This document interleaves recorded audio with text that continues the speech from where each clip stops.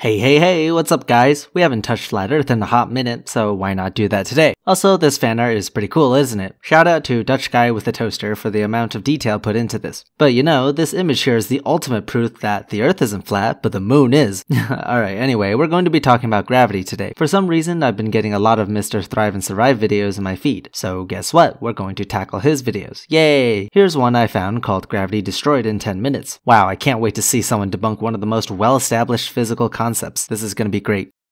If I was able to give you a formula that was able to determine exactly what would happen in a shadow some of the time, but not all of the times, would you take that formula and just go blindly about and say, hey, if you do this with a certain object and you put a light at a certain angle using this formula, it will always come out to look like this?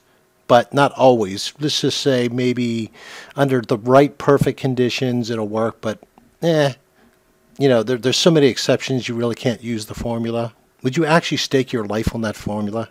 Would you call it a great formula?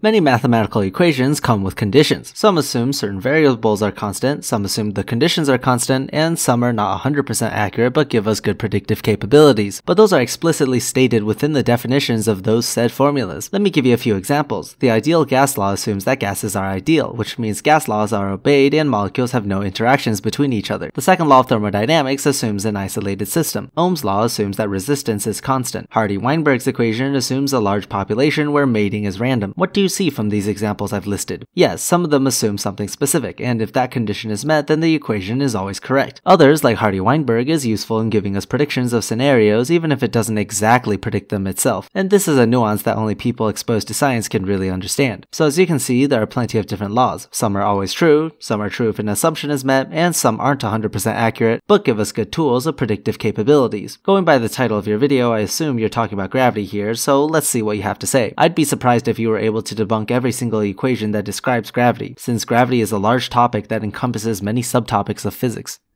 And I'm talking about light and shadow here. See how light and shadow has created the illusion of a man's face?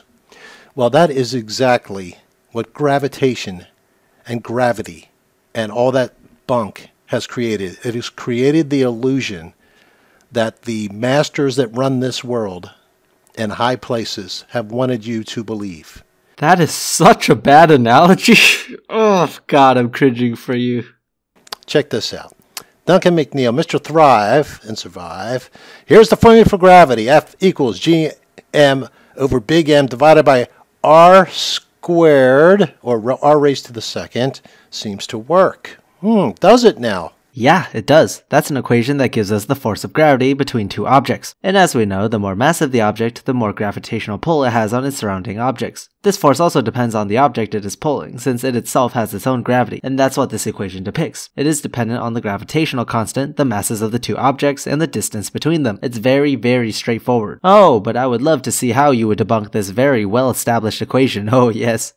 Let's take a look at how hilarious this is. Force, okay, without even getting into these, what is this r squared?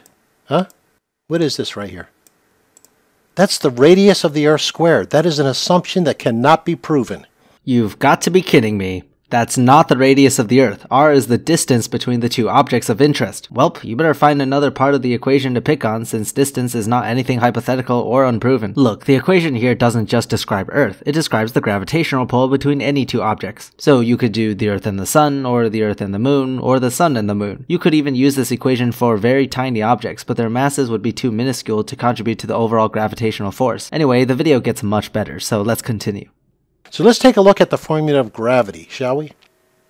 Well, if you do a Google search, you will find that this is also the formula for gravity.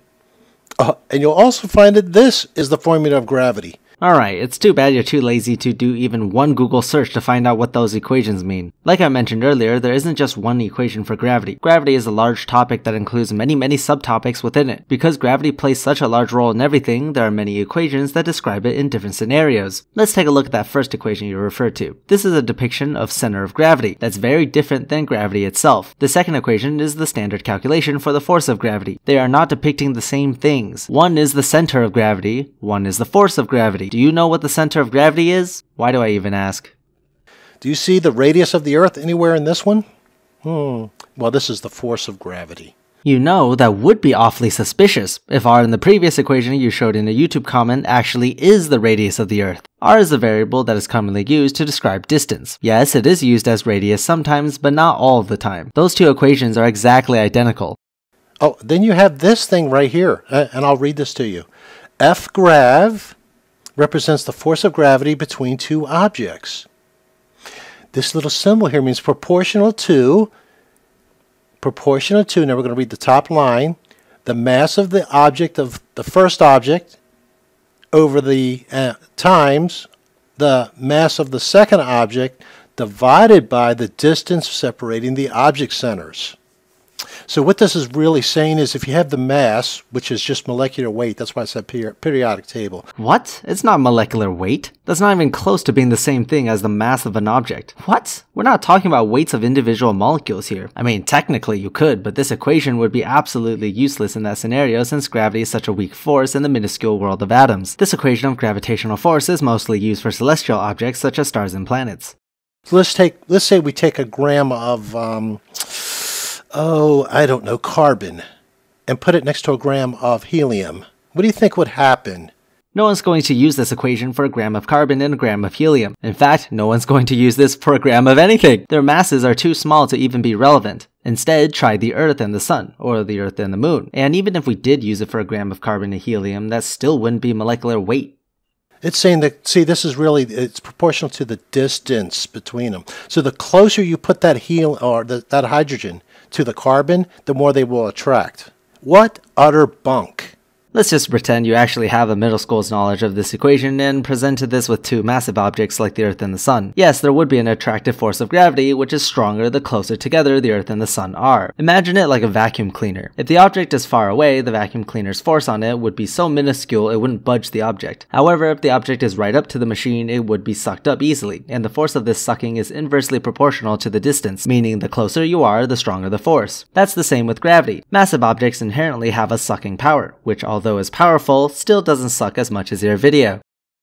A fourth grader would take any two gases of different densities and realize how stupid that is. First of all, this is used for massive objects like the Earth, like I mentioned multiple times. Second of all, it has nothing to do with density, just mass. Okay, so now he goes on a little bit of a rant about Newton and Einstein, but I'm gonna briefly skip that to get to the next juicy bit. So let's just take a look. He's going to take a bunch of marbles and he's going to throw them in two different directions on this gravity well. And it's going to demonstrate how the gravity well causes these to accelerate as they come in, decelerate as they go out, and they spiral into the center.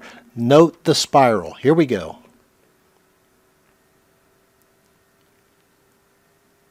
Look at them spiraling in all kind of different directions. Please note that. They're not all going straight up and down. It's not likely for an object to enter a larger object's range of gravitational pull directly, whereas angle of entry allows it to reach the center object directly in a straight line. It's much more likely for it to catch it at an angle, since the field is much larger, and spiral inwards. See, when this happens, multiple forces are at play, namely the force of gravity and angular momentum. It's the same reason the moon orbits around the Earth. Gravity tries to pull it in, but the angular velocity opposes it. If gravity is stronger, the orbiting object will eventually spiral in and crash into the center object. If gravity is weaker, the object will travel further away until it leaves the range of gravitational pull. While this is happening, because of the nature of the forces, the object will orbit around the center. And that's what we see in the demonstration, in simple terms at least. There is absolutely no demonstration at all that we could show in space to say that this works. Absolutely none. Here is evidence that we have every night in our skies, when the moon's in our skies, that the gravity well BS is just that, BS. Remember all those spiraling in? Okay? All those impacts from craters that were coming in because of the gravity well of the moon, right? Well, what do you notice here? Do you see any skid marks next to these craters? Or did they all seem to impact straight up and down?